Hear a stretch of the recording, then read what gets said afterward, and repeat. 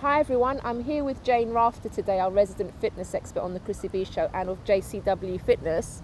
And I'm preparing to do a 5K run for charity very soon. And Jane's going to be giving me some tips on how to prepare, what to do on the day and things like that. Also diet and breathing and stuff like that. Yeah. But also if you guys at home want to actually take up running for yourselves, not just for competition or for charity, but something that you'd like to take up. So Jane's going to be helping us out. So hi Jane, how are you? Hi Chrissy, I'm fine, thank you. It's a bit windy, isn't it? But it's actually a nice day for running, Yeah. We were lucky.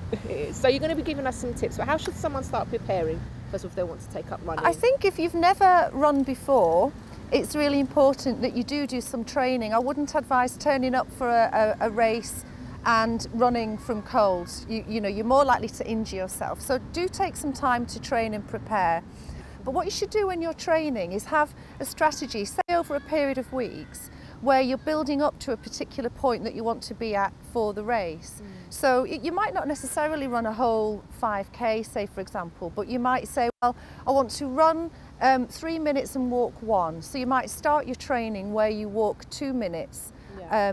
And run 2 minutes, and then build it up to running for 3 and walking for 1. But you need to graduate that over your, say like 6 weeks, I would say. Chrissy and I are just warming up for the race. We've done a 10-minute power walk with 2 or 3 short bursts of slow jogging just to warm up the body. And I'm just going to take Chrissy through some dynamic stretches and movements now, because you've got to warm up the joints and the muscles.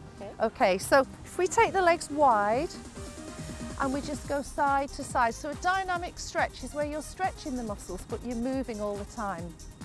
And really your warm-up should reflect what you're going to do, the activity you're going to do. So we need to keep moving. That's lovely.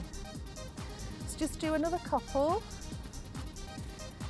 And then if you come to center and just lift one knee and drop down into a lunge position and bring it back. We're going to lift the other knee, drop into a lunge.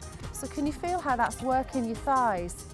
Take a lunge, lift and down. Just pick up one leg and then press your hips forwards. So you have your knees quite close together and you push the hip bones forward. Can you feel a pull there in the front of the leg? Exactly. That's great. And we'll change legs. What I would say, Chrissy, is you shouldn't do these stretches cold. You should only really stretch when you've done your warm-up, when you've done your walking, a little bit of running, some dynamic movements. That's when you do your static stretches. Yeah, perfect. That looks good.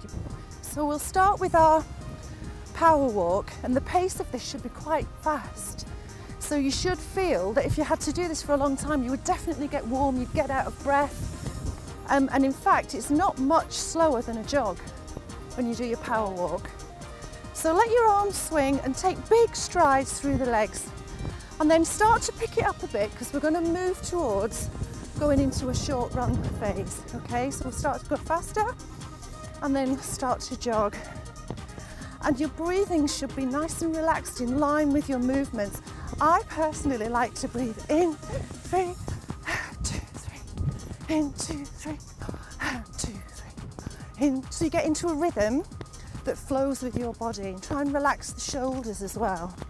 That looks really nice, Chris. Does that feel comfortable? Yeah, it does. Yeah, and this is a good pace, and you'll find that when you start the race, a lot of people will kick off quicker than this, but this is fast enough. This is all you need to do. And if you're new to running, this might be enough for you, so you might want to break into your power up. Can you see that I didn't really slow down? It's less exertive, but it's not much difference in speed. So Jen, I've had some great tips there from you for running and preparing for a race, and also if I just want to take up running in general. Now how about footwear? Can you tell us a bit about that? Yeah, it's really important that you have the right shoes to run in. And you know what's interesting? It's better to have a mediocre price range new running shoe than a really old, battered, expensive shoe. Yeah, because sometimes even if the shoes look good on the outside, the internal supports can wear out. I always like to wear clothes that has what they call sweat wicking fabric, which means that you don't get sweat patches, because then if you do slow down and start walking and you're wet, that can be really uncomfortable. So your top's right. It's that this kind of lycra is is comfortable, and I do recommend that. And obviously something really stretchy that's not going to dig in. And layers, if you've got a top that you can tie around your waist, but I would think you're better off knowing that for the first 10 minutes you might be a bit chilly, but you won't be by the time you get. And if you are cold, you're not going fast enough, you need to walk faster or run faster. You shouldn't be cold. Oh, Jane, thank you so much. That was brilliant. It's a pleasure. Good luck, Chrissy. More information about Jane, what's the website, Jane? www.jcwfitness.co.uk. Thanks very much. Good luck, Chrissy. Thank you.